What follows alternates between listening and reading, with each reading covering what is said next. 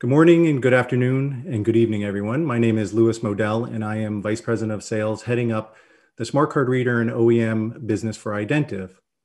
As of this October, I've been with Identiv for 29 years, and I can tell you I've certainly seen the industry change over time, and I'm here today to discuss the critical path forward for strong remote authentication.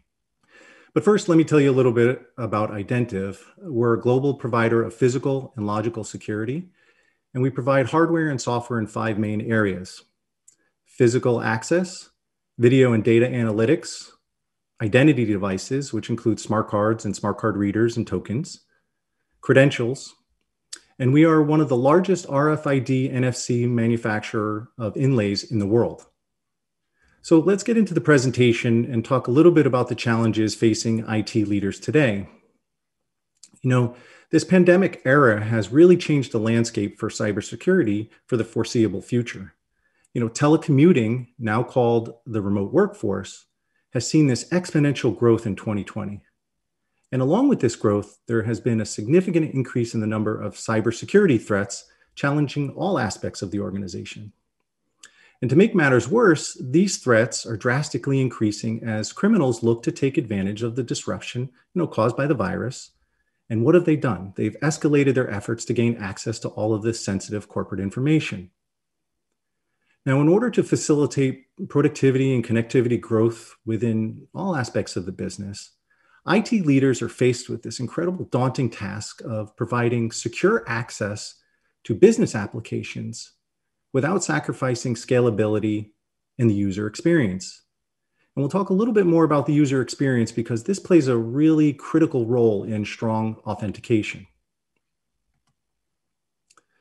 So assessing the current landscape, keeping businesses operating requires addressing security challenges that do support remote workers. Suddenly, many of the employees are accessing sensitive company data while connected to their home networks on both company devices, and you guessed it, on personal devices. We know that a little bit over 50% of the people use the same password for work and personal accounts. I know this, I'm a little guilty of this in certain instances myself. While it is necessary to ensure that remote workers stay connected to the resources that they need, IT leaders must ask themselves a really big question. Are the current security measures in place enough to ensure that only the right people have access to the business resources and data that they need? Now, in order to address these issues, many organizations did expand their dependency on username and password. This was the easiest thing for them. What did it do though? It made them extremely susceptible to account takeover and data breaches. While it is true passwords do add a layer of security protecting data, passwords still remain responsible for 80% of the data-related breaches. But before we can take a look at technology solutions that help secure the remote workforce, we have to review a major factor that has always challenged and quite frankly plagued IT leaders and technology developers, and that is the human factor. The human factor is the primary point of attack for cyber criminals as they look to achieve their goals of getting at that sensitive corporate information. We are the weakest link. It's just built into our DNA that when we seek to address a problem, we often look for the most convenient solution. It's the reason why 23 million account holders use 1, 2, 3, 4, 5, 6 as their password. And this was in 2019. This is incredible. And as mentioned before, why 50% of the people use the same passwords for both work and personal accounts. It's just easier. But as phishing attacks rise globally, it's essential that businesses educate their remote staff on social engineering and the importance of extending best security practices outside of the office. So a couple of questions we have to ask ourselves. Can your organization's current infrastructure support the staff required to work remotely? Does the staff have the necessary tools to work remotely? And again, are the current security measures in place enough to ensure that the right people have access to the business resources and data that they need? So these are just some of the numerous issues that had to be addressed immediately. While many organizations already supported a large remote workforce, there are many out there that just are not adequately prepared for this challenge. So let's take a quick review of the current authentication solutions in the market today. Passwords have been around for decades, and I'm sure most of us can agree they were sufficient when they were invented. Then there's password managers, and password managers have become increasingly popular as they're convenient and they are cost effective. While a password manager secures passwords in a vault, it still does require the need for a single password, which is still a shared secret. Password managers have been hacked, and once hacked, all the passwords are compromised. So today, password managers can be strengthened by adding an additional form factor in the authentication process. For example, adding a FIDO hardware authenticator device. Then there's single sign-on solutions, or SSO. SSO reduces the number of passwords required by combining several different application login screens into one. But SSO simplifies password management within the organization. However, if the credential is compromised, it allows access to all the secure applications. And once again, adding a FIDO hardware authenticator can add that extra layer of security. Then there's MFA, or multi-factor authentication, and that requires 2 or more verification factors to gain access, thus ensuring the authentication process remains secure. The more factors you add to your authentication process, the more secure your data becomes. Now, I know that is an obvious statement, but using passwords in your authentication process can be completely removed by adding another factor such as SMS or text message.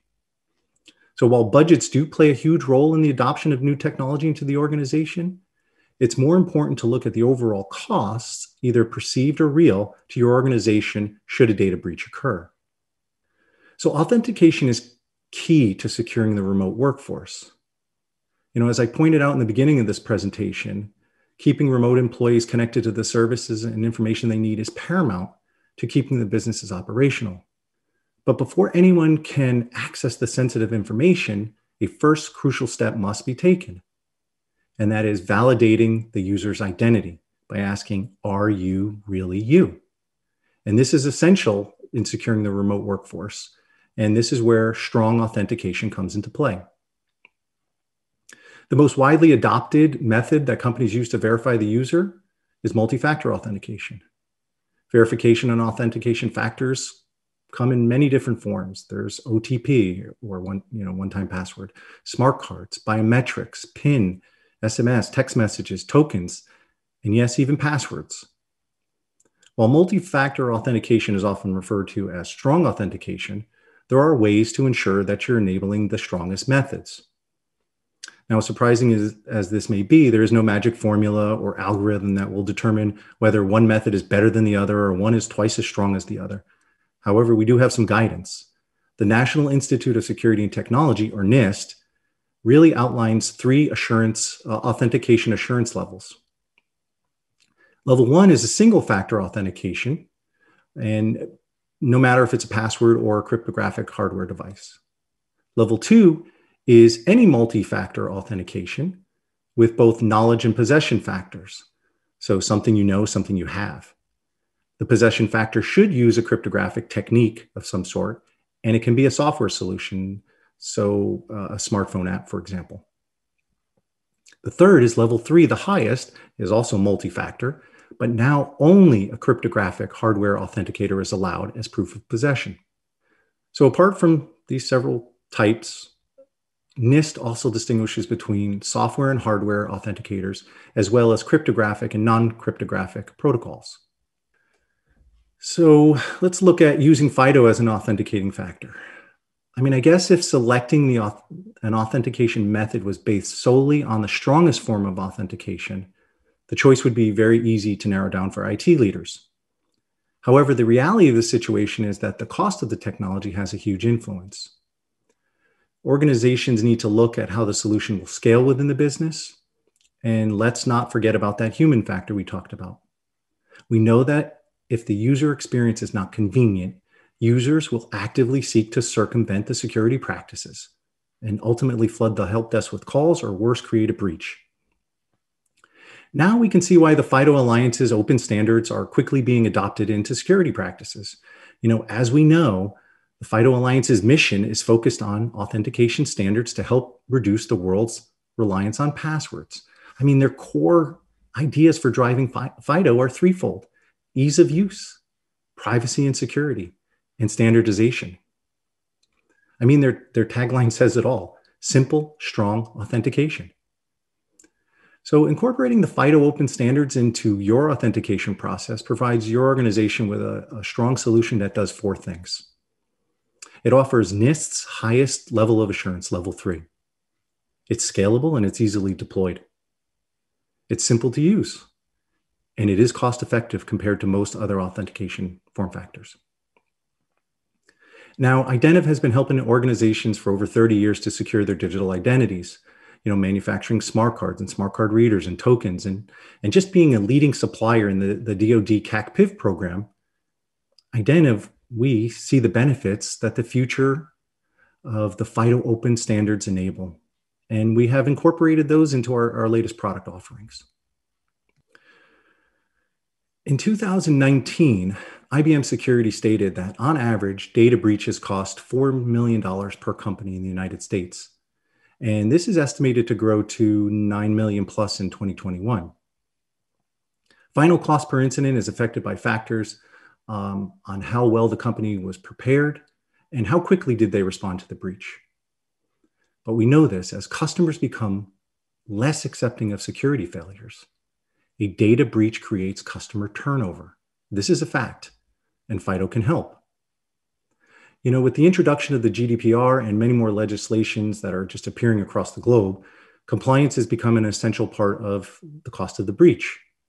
In the United States alone has 52 different state privacy laws, and the need to hire and outsource security experts is expensive, and companies that are not willing to pay for their expertise suffer the regulatory fines. I mean, this can devastate a company. FIDO can help. So building off our extensive history as a trusted global manufacturer of identity devices and credentials, Identiv has expanded its extensive portfolio to include what we're calling the FIDO2 NFC security key. Again, having been part of the US federal government's CAC-PIV program since the inception, Identiv understands the importance of high assurance, strong authentication, and the critical role that the public key cryptography plays in the security space. So let me just run down a few features of FIDO and benefits, and then I'll wrap up. The FIDO2 security keys enable strong passwordless authentication through multiple protocols: FIDO U2F, FIDO2, PIV, OTP. The FIDO key delivers the highest assurance level, level 3, using strong authentication and public key cryptography. The keys stay on the device. There are no server-side secrets to steal. There's no traceability between services or accounts. FIDO keys protect against phishing attacks and man-in-the-middle attacks. FIDO keys typically come in two models. There's one for enterprise and consumers, and there's another one for government agencies or regulated agencies that would require a FIPS certification. The keys would work on almost all computers today as they come in USB type A and USB type C. And in the case of the Identiv FIDO keys, we also support contactless NFC connectivity. And our keys are made right here in the United States. As a global manufacturer, we are always trying to leverage our experience to provide a robust solution at an affordable price, and we think we've done that. So in closing, millions of people across the globe trust Identiv to help protect their digital identities. And with our partnership in the FIDO Alliance and our commitment to innovation and excellence, we expect this trend to grow for many more years to come. I mean, FIDO has become part of our family. I invite each of you to reach out to our businesses and engineering teams with any questions that you may have or to request samples.